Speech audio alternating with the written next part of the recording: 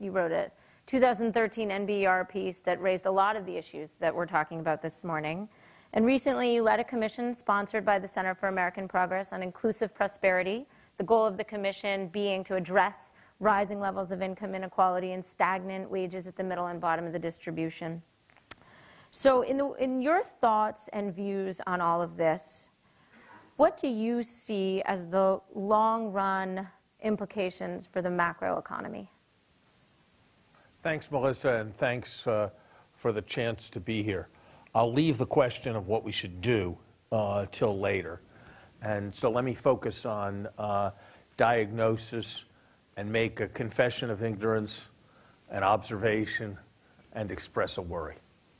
Confession of ignorance is this, and I think it should apply to everybody who speaks confidently in this area. On the one hand, we have enormous anecdotal evidence and sort of visual evidence of the kind that Eric marshals that points to technology having huge and pervasive effects. Whether it is complementing workers and making them much more productive in a happy way, that's one possibility. Whether it is substituting for them and leaving them unemployed is another possibility that can be debated. But in either of those scenarios, you would expect it to be producing a renaissance of higher productivity.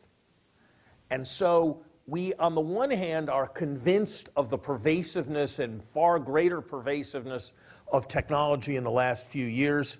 And on the other hand, the productivity statistics for the last half dozen years are dismal. And any fully satisfactory synthetic view has to reconcile those two observations, and I have not heard them satisfactorily reconciled, which leads me to think that we don't have this all figured out.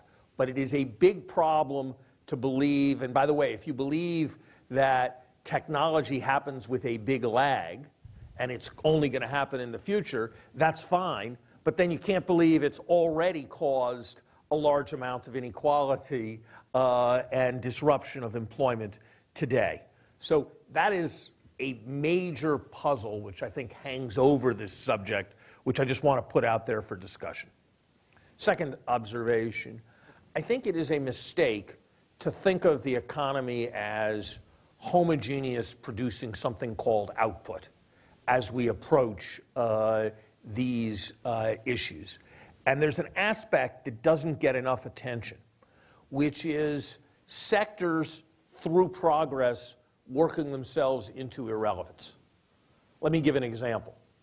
The illumination sector, providing light. It actually has had about a tenfold increase in productivity every decade for a century. And we now think of it as a trivial sector in the economy.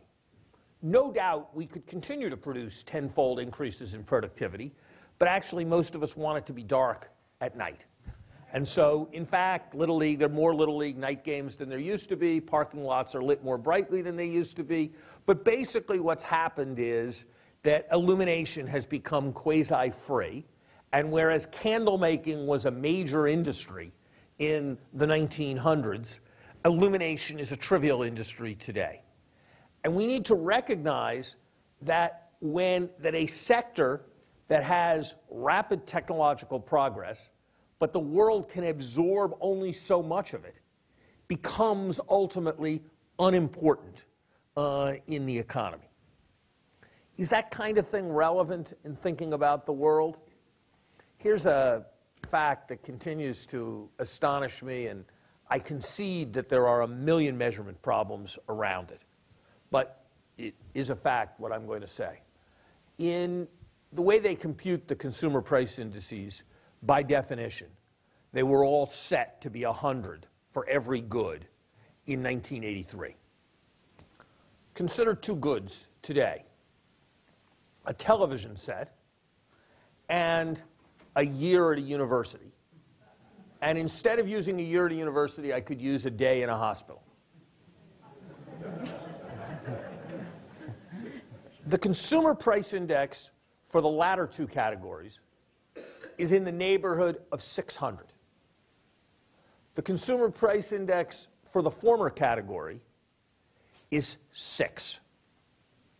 So there has been a 100-fold change in the relative price of TV sets and the provision of basic education and healthcare services.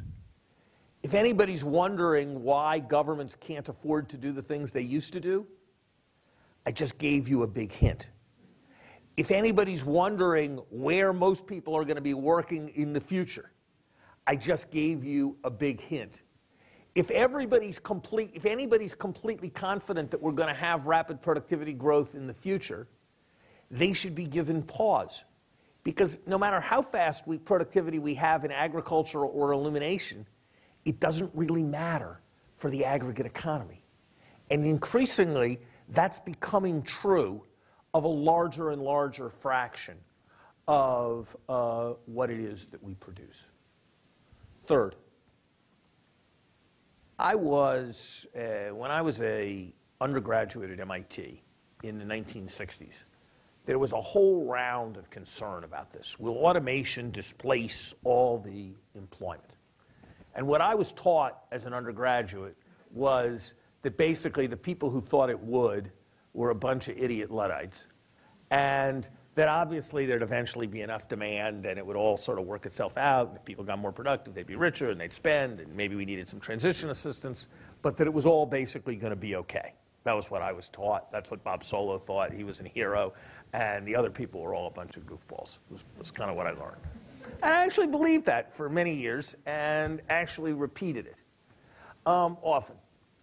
It has occurred to me that when I was being taught that, about 6% of the men in the United States between the age of 25 and 54 were not working. And that today, 16% of the men in the United States between the age of 25 and 54 are not working. And it won't be very different even when the economy's at full employment by any definition. And so something very serious has happened with respect to the general availability of quality jobs in our society. And we can debate whether it's due to technology or whether it is not due to technology. We cannot debate. We can debate whether it's the cause of dependence or whether it is caused by policies that promote dependence. But I think it is very hard to believe that a society in which the fraction of people choose whatever your most prime demographic group is that should be working, whatever that group is, a society in which the fraction of them who are not working is doubling in a generation and seems to be on an upwards trend, is going to be a society that is going to function well, or at least function well without major social innovations. And I would want to leave you with that concern as there, whether you think it's due to technology or whether you think it's due to globalization or whether you think it's due to the maldistribution of political power, something very serious is happening in our society. Great, thank you. So I definitely want to make sure we return explicitly to the questions that Larry's raised about policy and where we need to push. But before I do, I want to pick up on the first observation Larry made, and Eric, this is a great point for you to jump in on, which is, given all of these technological advances, really celebrated, why is it that GDP per capita isn't rising more rapidly? Why is it that median wages are essentially flat? And in particular, what does that imply about the impact technology is having on our living standards? Are we just, we're not seeing it in the numbers. Are we not measuring it appropriately? Yeah, that's a great question. I think it's good for Larry to bring up, and it's part of what spurred Andy and I to sort of start working in this stream in the beginning. People like Bob Gordon and Tyler Cowen and others talked about a great stagnation, and at the same time we were seeing these amazing things. Andy touched on a few of them. There's lots more. I could spend days talking about the wonders of technology we've seen. So it is a bit of a paradox there. There are a couple parts of it, though, that are worth kind of decomposing. The part about median income, I don't see that being such a paradox. I think that, as I suggested earlier, there's no economic law that says everybody is going to evenly benefit. It could be some small group is left behind. It could be, unfortunately, a big group, 50, you know. And so you can have biased technical change that grows the pie, but some people are made worse off. And I think that's a fair description, at least in my mind. I don't know other people would disagree, about a big part of the story of what's going on is that people with certain types of skills are in much less demand than they were in the past, in part because of technology, and many of them are in the median income, and David's been one of the people who's documented this, but lots of people have touched on it. The question of overall GDP per capita is more puzzling, although as I showed you the chart, you don't see as much of a problem in that great decoupling chart there as you do with the median. I mean, I think that big part of the angst, you know, that whether it's the Tea Party, Occupy Wall Street, and other people feel is that median line, not the top line. But even there, it maybe hasn't been quite as robust as maybe some of us would have expected. No, but it should have been. If technology has been super and more strong and more potent and more everything than it should have been before, the question isn't whether it's slowed down. The question is, why didn't these new gale forces of technology lead to a big acceleration? That's what you would have expected. So let me address that. So I've spent a lot of time visiting companies that are installing these technologies, and some of them are actually quite complicated. So you can install, say, an ERP system or a customer relationship management system. I mean, we documented it takes 5 to 7 years for them to roll out. And during that process, there's a huge amount of organizational disruption. And you can do this on a case-by-case basis. There's lots of case studies of disasters, including at MIT and elsewhere, trying to roll these things out. Quite disruptive as they're being rolled out, no productivity gain or even a decrease while they're being rolled out. And we have aggregate data from hundreds of these firms that I've written some papers on this that show that there's a long lag.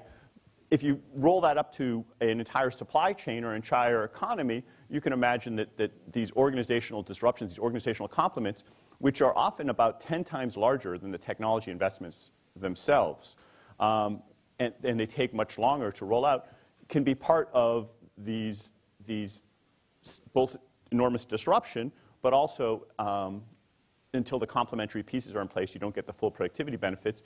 People like Paul David have documented that when you go back to electricity, it took 30 years for significant productivity gains. So I think that may be part of the story, that we're in the midst of a big reorganization of the economy. Yes, that is disruptive. Yes, people see that these people have to be laid off, and these other people have to be hired, and these other people have to be reskilled. And as you're doing that, you don't instantly get the full productivity gain, but you do get a lot of the disruption. So then that can, I think, partly answer Larry's question about how you could have disruption without getting the full payoff. I would also just like to take a moment to touch on some of the things that David brought up, because I think those are also very interesting. I mean, partly about the leveling off of skill-biased technical change, or the college premium, I should say, is actually very consistent with what we see changes in the technology that are now, as I showed, addressing different parts of the labor market. And more broadly, I think he raises the right question about complements and substitutes and what's happening. And if you look, oftentimes technologies initially are broadly complementary, as many pieces of the system require humans or other to fill in. I mean, if you look at horses, the number of horses increased all through the Industrial Revolution up to about 1901. That was peak horse. And because, whether it's saddles or carriages or other things, made horses much more valuable. But then the numbers plummeted once the remaining component that horses added was no longer not automatable, if that's not too many double negatives. And you could see similar things potentially.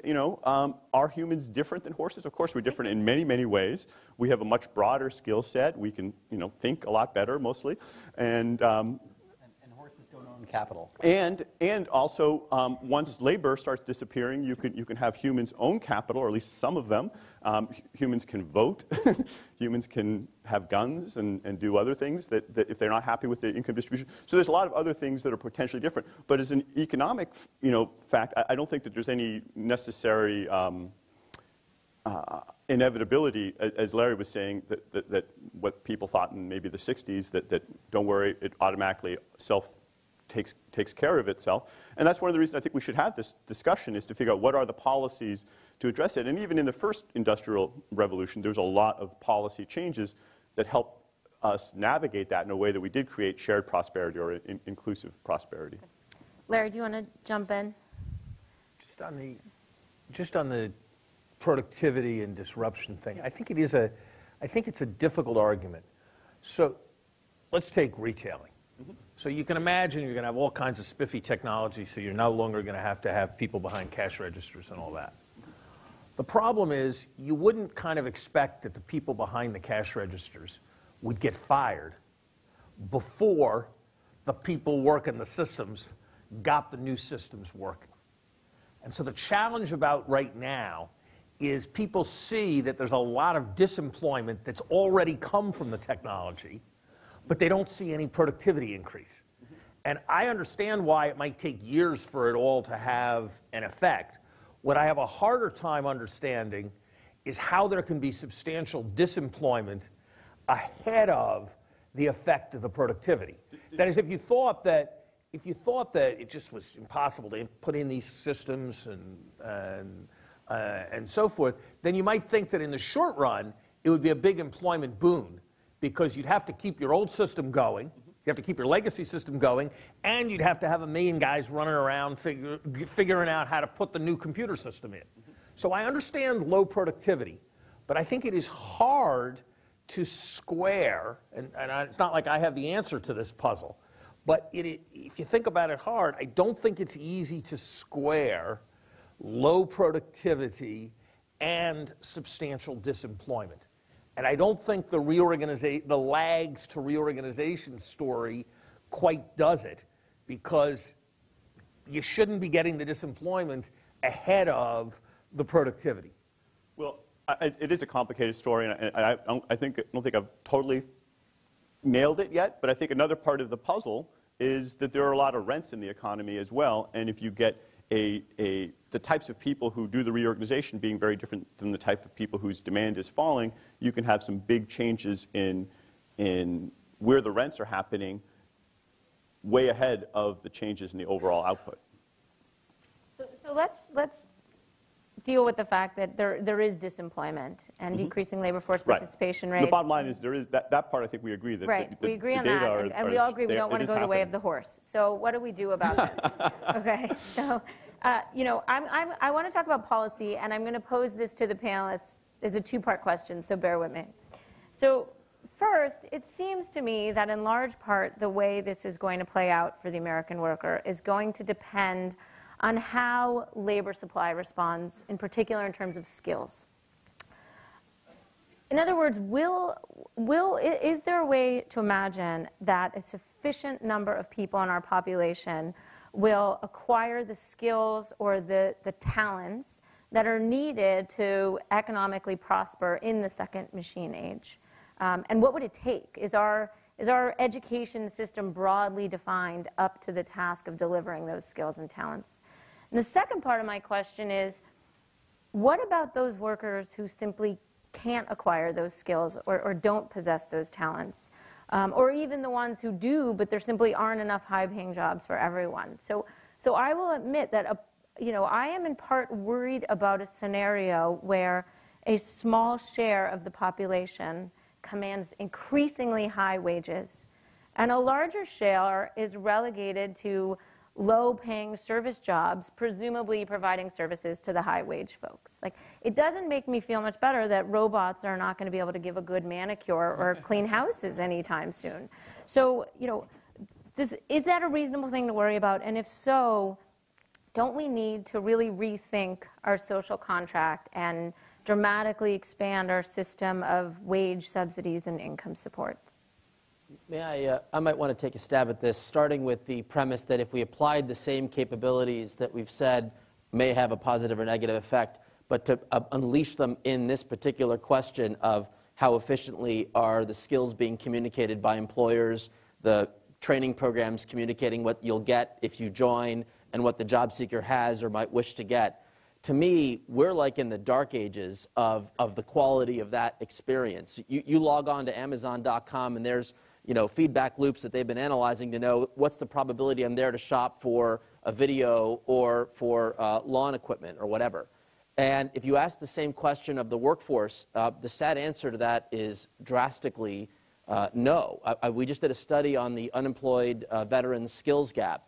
And what we tried to do is we read every job posting in the economy and said, what are the underlying skills associated with the job postings? And we then looked at, as best we could through open government data, the underlying skills of unemployed veterans. And we took a spotlight on the Commonwealth of Virginia. And you had, hundreds of technology companies post jobs from employers who've made a commitment to hire veterans. And they're going out of their way to want to hire veterans. And but they communicate the job in such a manner that feels like it's not really available or attainable to some set of the population. So by doing this sort of skills assessment, what we figured out was every single entry-level technology job, every single one in April of 2014, from an employer who made a veteran hiring commitment, could have been filled by a tech-trainable vet who was at that moment in time unemployed in the Commonwealth of Virginia. Yet neither the employer knew to look for that tech-trainable vet whose background may not have made the initial screen when they did the screening, nor did the vet know that they could get that tech job because it was not in their suggested career path. There was no recommendations engine to say, this is a very simple and attainable opportunity to get you to the next stage. So if there's that level of inefficiency in information sharing about just basic matching of talent to opportunity, I mean, every one of these New York Times stories, how many young people have the skills to get into a Harvard or an MIT in minority communities don't even apply because they didn't even think they could get in or know that financial aid's available. So we're making bad decisions in our economy. So if we unleashed recommendations engines, the same that the gentleman that talked about the Go game or whatever, if the same capability could advise, if every person in the economy had a little helper that said, given who you are and where you want to be, here's the shortest path to awesomeness based on the limited additional skill you need to attain to land the best job that's available to you. Is that anywhere near in our system today? How exciting would it be if there was an unleashed marketplace of tools to do just that? Would we solve this before you get into the income subsidy question? Just make the system work better. I think that's an initial place to start. And where's the vet going to get those skills? From the employer, from local community college, from Udacity? So this is the other fascinating question. We did a little panel at the Center for American Progress highlighting this AT&T partnership with Udacity for nano degrees. These are 6-month chunks of learning. Here's the irony of it. They're great for cybersecurity and other sort of interesting areas of growth. So I asked the question, are any of you regulated as learning programs that qualify for government subsidy, whether they be Title IV funding or qualify for the GI Bill benefit or qualify for Workforce Investment Board vouchers? And the sad reality is these innovations are disconnected from any actual government support because there aren't thoughtful regulatory on-ramps for these new entrants to be reimbursed in that manner. So these are the areas where I think there's opportunity. Want to jump in? Sure. I agree with the direction you're going in terms of skilling, and I think there's a policy focus on sort of college for all, and that has been healthy at some level, but it's very incomplete. Our education system is geared towards get people out of high school and into college. If they don't go to college, we sort of, well, it didn't work out. And that's not productive when less than half of young adults are going to complete a 4-year degree. And that's not going to be 75% within 10 years or even within 30 years in all likelihood, although there has been an increase in both high school graduations and college completions over the last 10 years. I think we need to think about the skill sets that allow people to do evolving jobs in healthcare, right? Health paraprofessionals, in technical positions, many of which require real skill sets, but they don't require 4-year liberal arts training. And so I think we push too many people towards expensive 4-year degrees, which either are not as efficient as they could be or not as appealing as they could be. There are opportunities in kind of, and this is something Harry Holzer has written on a lot, on kind of the sort of new middle skill occupations. They aren't things that you can just get with a high school degree. A high school degree is foundational. It's a credential, but it's a credential for further vocational training. I think there's a lot of productive room for investment there. Hopefully, technology will allow us to be better at that. Unclear. There's, we stare, as with so many things, there's great potential and great uncertainty about how fast and how well it will work. My biggest concern in all this is the sort of the inequality with which people have responded to these market signals. So you might have thought in a time when college was becoming more valuable and more people were going to college that sort of the gradient between household income and college going would get shallower because everybody would take it, and that has not occurred. The gradient in college going has become much steeper in family income, and in college completion, much steeper still. And so I think that works against economic mobility. It means that kids from low SES backgrounds are much less likely to be going to school and to be gainfully employed. And so, when Larry talks about the declining employment rate among U.S. workers, we're primarily talking about young males, many of them minorities, many of them from poor families. And so it's a pretty concentrated problem, which makes it worse, not better. If you sort of look from the median on up, U.S. society looks mobile, it looks healthy, it looks like it's making the right investments. If you look from the, below the median, they're just, that message and the tools to correct that problem are somehow not coming together. Let me say a few things, and I'm actually more confident about these than I am about the technology stuff, given the productivity question. First, with great respect, and I would engage in the experiments, I think the policies that Anish is talking about are largely whistling past the graveyard. The core problem is that there aren't enough jobs. And if you help some people, you can help them get the jobs, but then someone else won't get the jobs. And unless you're doing things that are affecting the demand for jobs, you're helping people win a race to get a finite number of jobs, and there are only so many of them. This was very powerfully demonstrated by a study done by Esther Duflo in France, where they looked at a variety of these kinds of job matching innovations. And they basically found that in the low unemployment areas of France, they worked, and in the high unemployment areas of France, they only helped some people at the expense of other people with no net impact.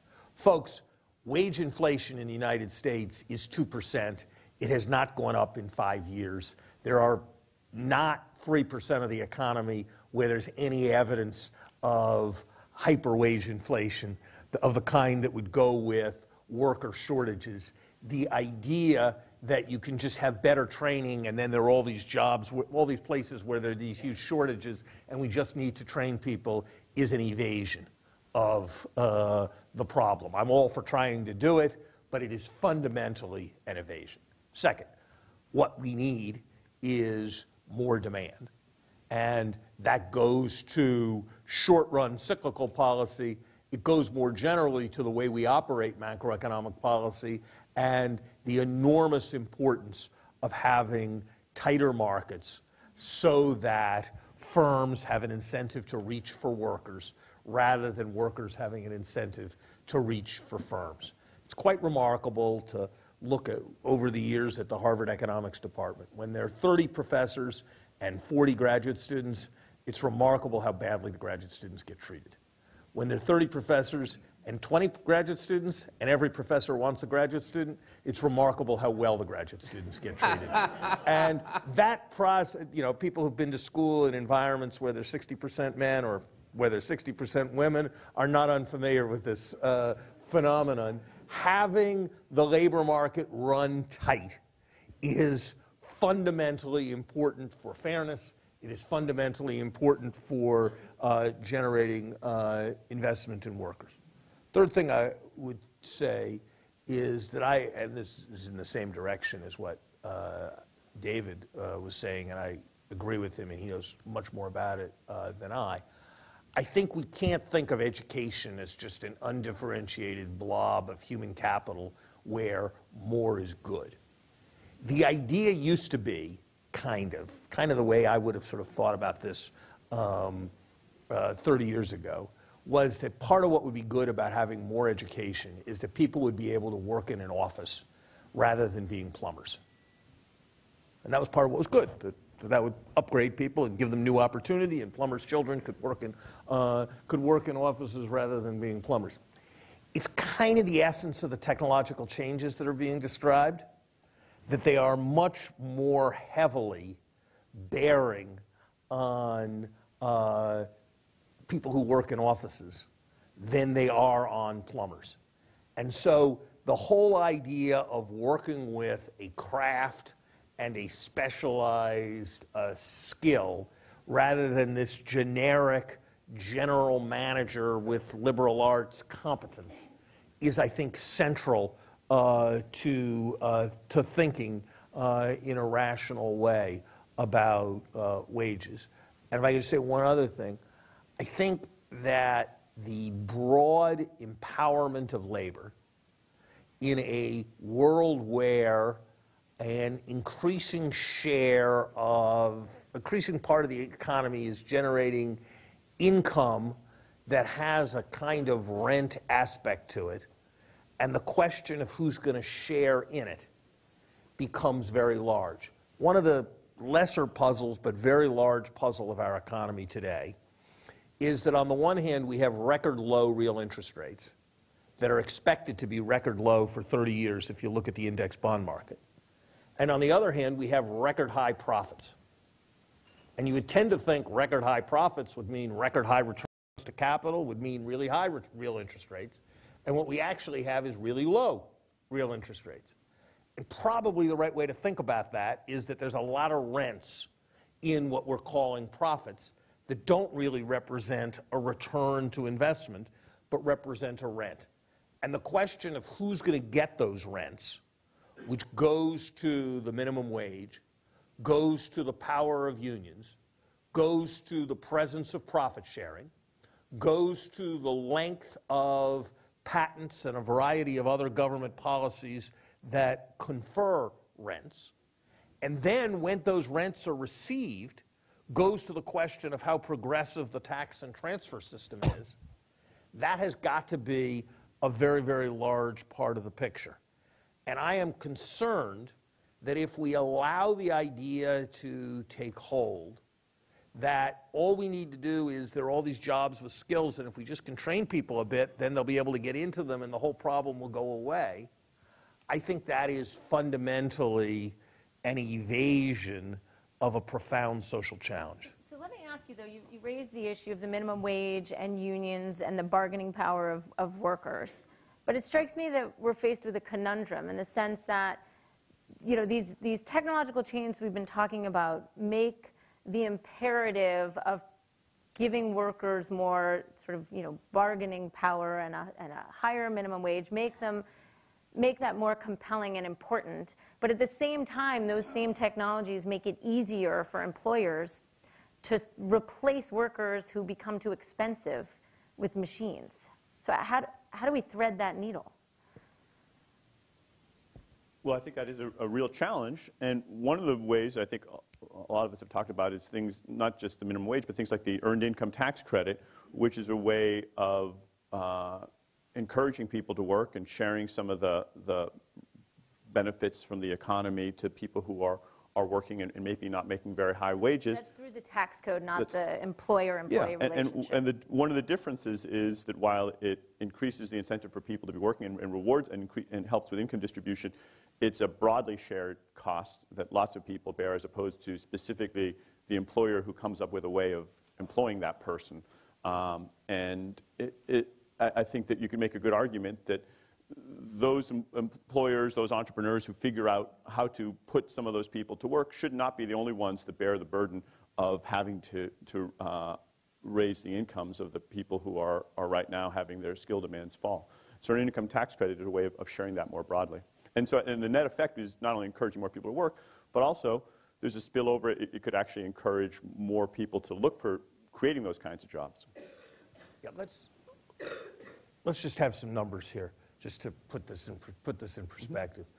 Roughly speaking, if we had the same income distribution in the United States that we did in 1979, the top 1% would have $1 trillion less today, and the bottom 80% would have $1 trillion more. And that works out to about $700,000 a family for the top 1%, works out to about $11,000 a year for a family in the bottom 80%. But it's $1 trillion. I don't know what the number is. My guess is that the total cost of the earned income tax credit is $50 billion. Nobody's got on the policy agenda doubling the earned income tax credit. And the big aggressive agendas for the earned income tax credit are probably to increase it by a third or a half. So we're talking about, so I'm for it. I'm all for it. But we are talking about 2.5% of the redistribution that has taken place. And so you have to be looking for things, and there's no one thing that is going to do it. My reading of the evidence, and I think it's a fairly general reading of the evidence, is that while there may be some elasticity, the elasticity around the current level of the minimum wage is very low.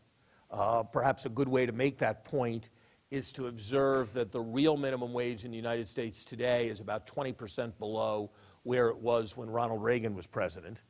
And even Ronald Reagan, when he was president, wasn't really complaining that the then existent minimum wage was doing a lot of damage to employment, and productivity has gone up since that time.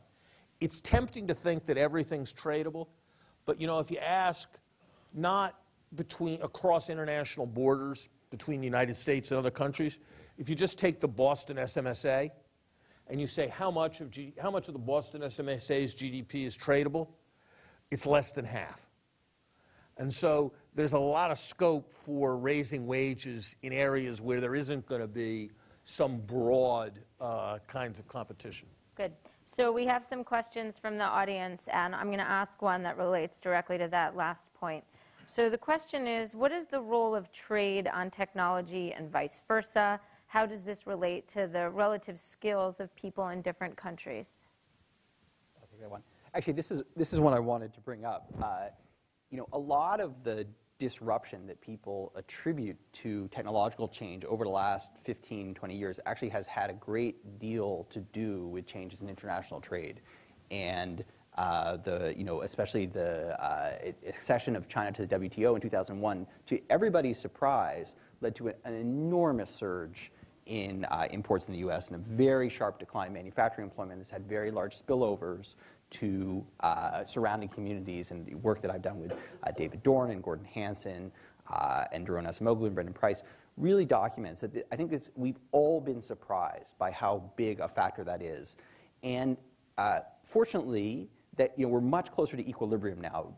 Policy aside, the next 20 years are not going to look anything like the present. But I think this kind of disruptive power is underappreciated, and it's been quite significant. So that doesn't have I am actually in favor of the president receiving fast-track authority for negotiating trade agreements and so on. But I do think that we often we find an effect and we look for a cause, and sometimes we get it wrong. We want to attribute it to the most obvious thing rather than something more subtle.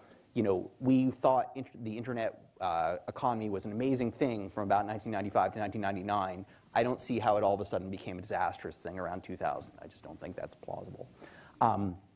The other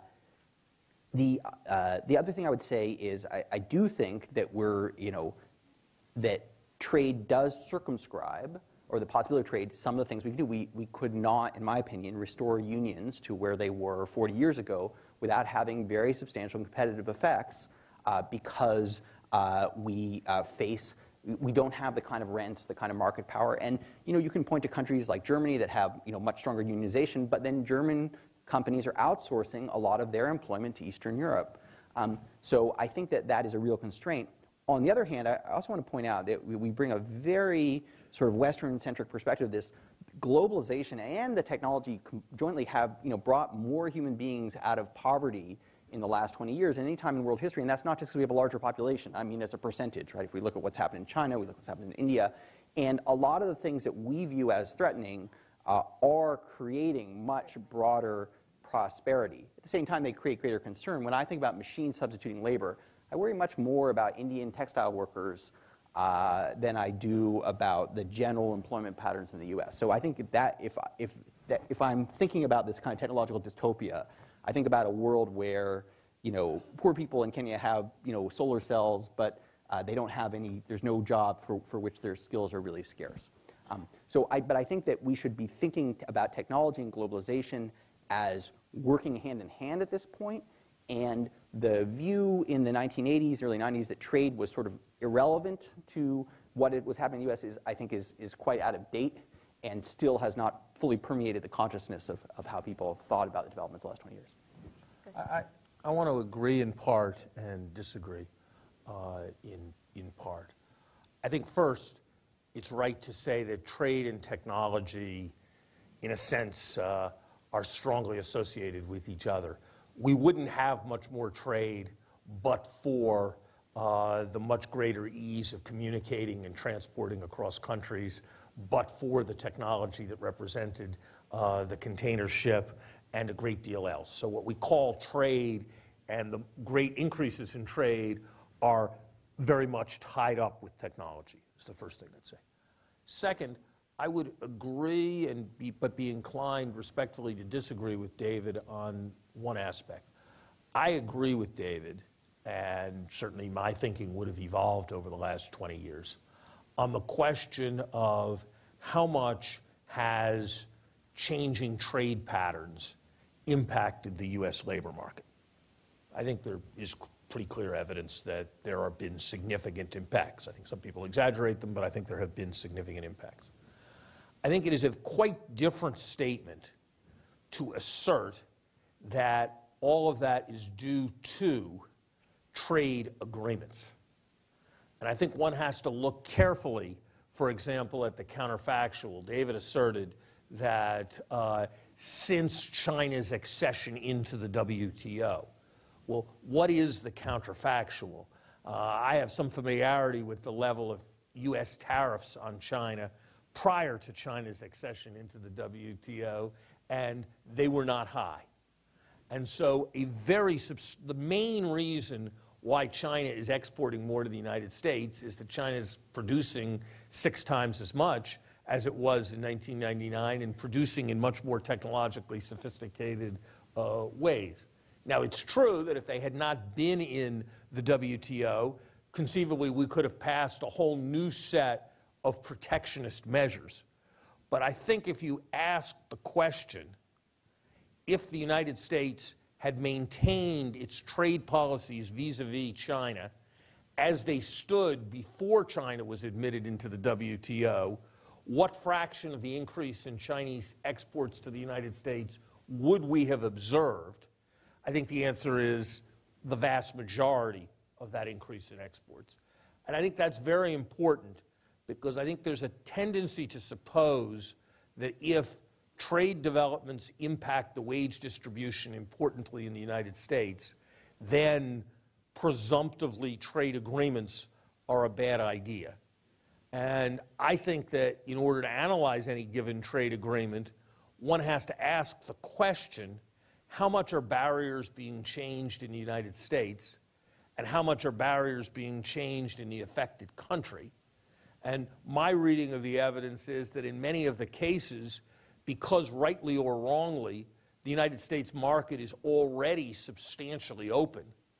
If you look at the proposed trade agreements, the reduction in barriers and the consequent increase in exports to other countries looms quite large relative to any impact in the United States. And so I just think that's an important qualification on the globalization story.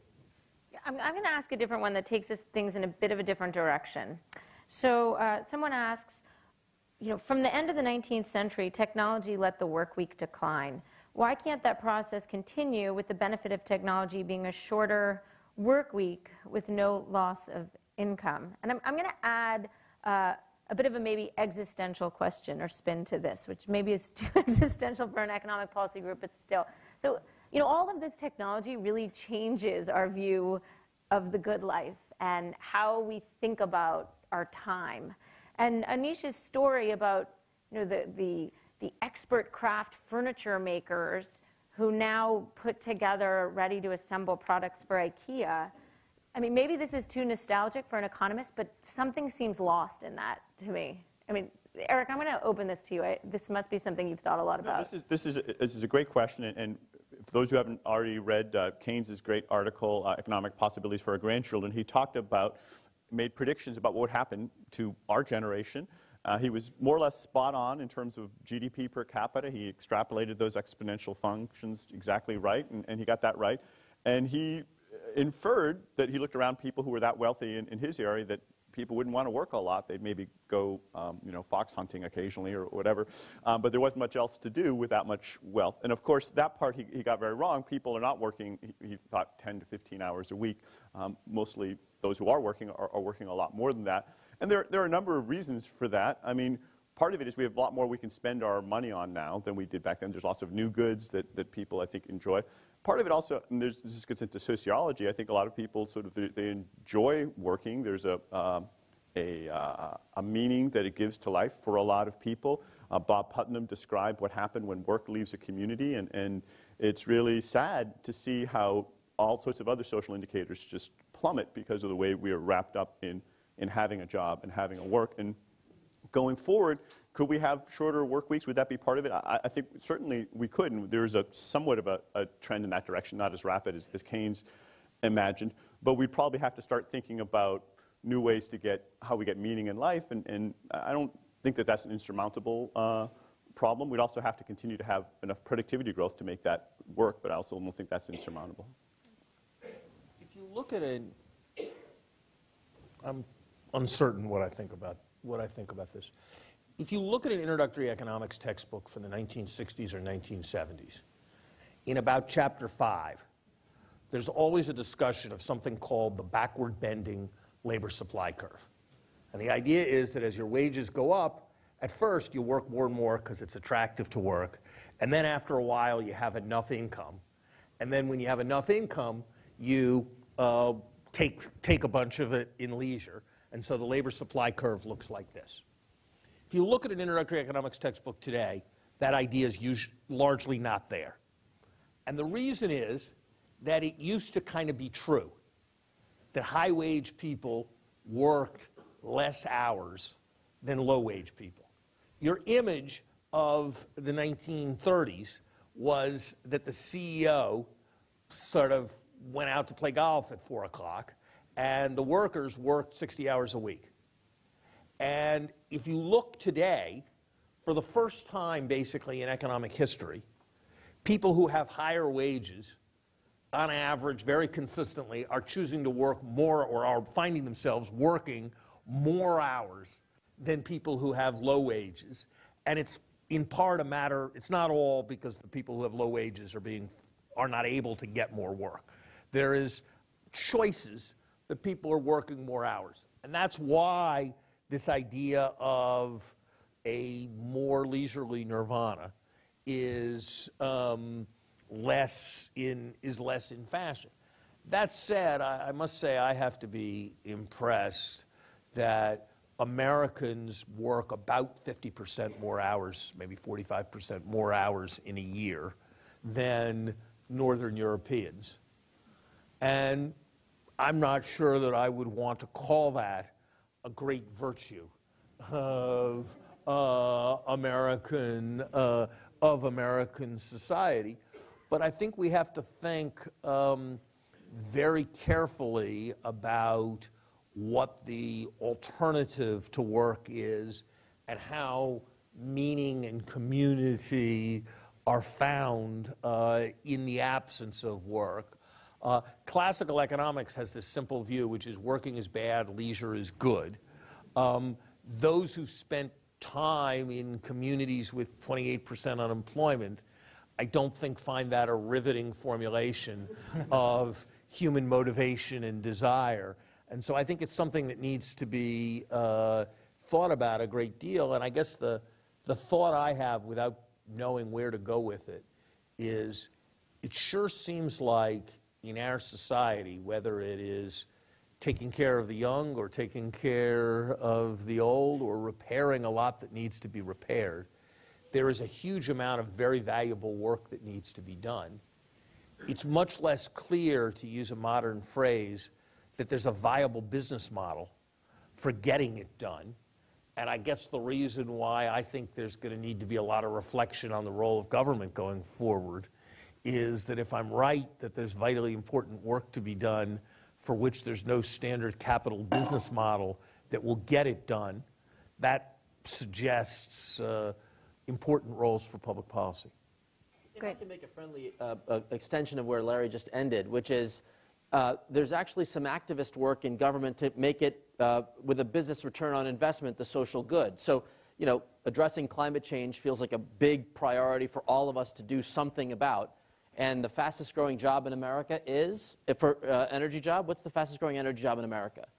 David? Solar panel installation. Solar panel installation. Now, you made earlier a comment about trade and technology. Partially, this is because the cost of importing solar panels is low. Now, here's an interesting conundrum. If you benchmarked Germany against the US on the cost to install solar panel, in a world where you've got globally competitive prices for importing these technologies, these fancy panels, what explains the delta? It's a little over $1 billion delta if you kind of ran it out. What explains it is something called the soft costs of solar installation. The lack of automation in something as simple as permitting the ability for a home or a business to put solar panels on the roofs. So if we took this powerful concept of information technology and innovation, and if we had ubiquitous same-day permitting processes and much more efficient financial markets for credit in order to finance these things, and we had much more readily available matchmaking services so that folks who want the solar panels at a lower price can get them more rapidly with the local installers, if all of those technologies could be put to work that way, we would reduce this $1 billion hidden tax on the American solar panel economy, which is already the fastest growing energy job in America. So you'd create more jobs on the backs of what is essentially a low-cost trade import. You would address issues important to the world, like climate change. And what's getting in the way? The lack of the adoption of these innovation, these capabilities in, of all places, the mayor's office or the government. Can you do same-day solar permitting in New York City? You cannot. But you can in certain parts of California where they're making an emphasis here. So my only comment about, there's too much work to do to have the leisure question, but if you're going to do it and you're worried that there is, you know, as Larry said, there's work to be done, but there's no return, we can make it profitable. There should be many, many, many companies that are organizing labor to put solar panels in. If we could decost the process by applying these technologies, that would grow the market, create jobs, and not all of those installation jobs requires a PhD in physics, right? You can do them with different levels of skill in the economy. So I think there's a role of government to create market opportunity in places where we need it. Well, we will be having another Hamilton Project event on March 11th focused on removing frictions in the labor market with the goal of increasing jobs. So hopefully you'll all join us again for that. But in the meantime, please join me in thanking our panelists. Okay, great.